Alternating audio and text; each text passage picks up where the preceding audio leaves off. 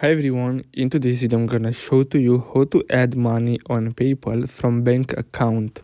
So if you want to add the money from your bank account to your PayPal balance, you'll have to open the app, and here where it says PayPal balance, you'll see something similar to this. You'll see this transfer button, and then you'll have different options to add money, and as you can see you have from your bank. You'll have to tap on that and then fill out all the required information, but as you can see it's not available for my account because this option for now it's available only in a few countries like the USA, and as you can see I don't have it. But this is the only way to add money to your PayPal balance from your bank, so make sure to check if you have this option available, and basically that's it.